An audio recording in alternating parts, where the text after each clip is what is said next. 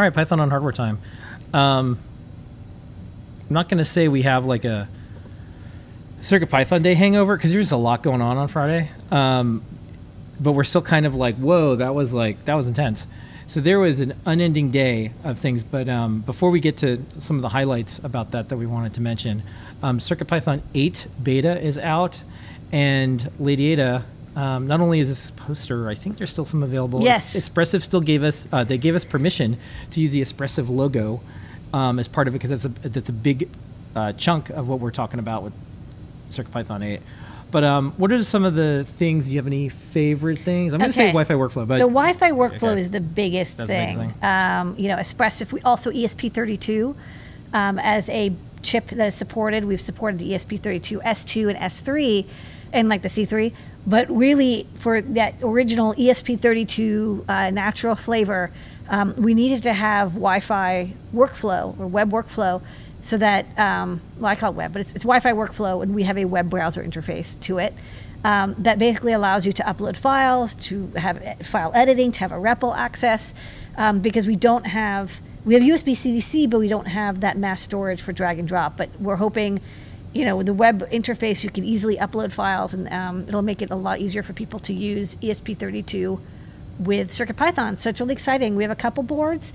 We're going to be adding more ESP32 boards, but folks out there, if you have, look in your box. You probably have some weirdo ESP32 chip, module, breakout board, dev board. Submit a PR, and we will add support for your board with all the pins and the namings. And, you know, default hardware. If there's a screen, we can have the screen has the REPL, and it'll show the IP address when it connects. Wow, wouldn't that be fun? So it's definitely an invitation out there. Okay.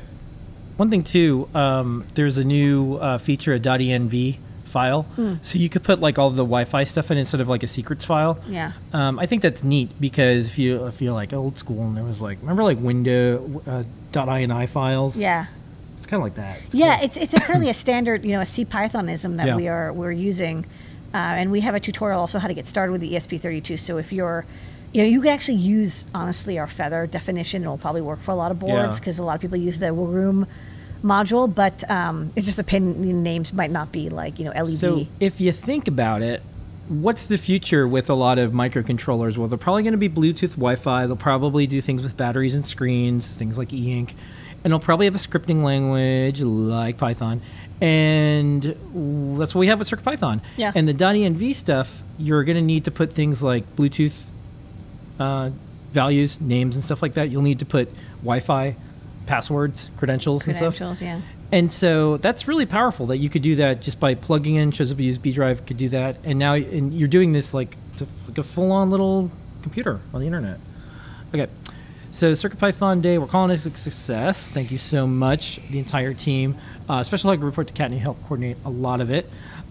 So all the videos are on our YouTube.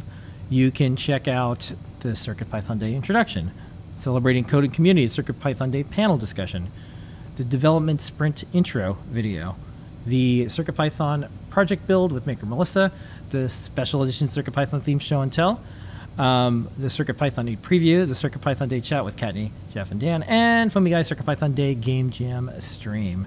And then there was also an additional one, reimagining IoT deployments with CircuitPython, and that was from Blues Wireless. So it was a day. You can watch all the stuff. All the videos are up, and there's still more going on. And we'll probably have, I think there's going to be some like office hour sprints coming up that the team's doing. People love them, yeah. Yeah, Tammy and Tetrick are doing.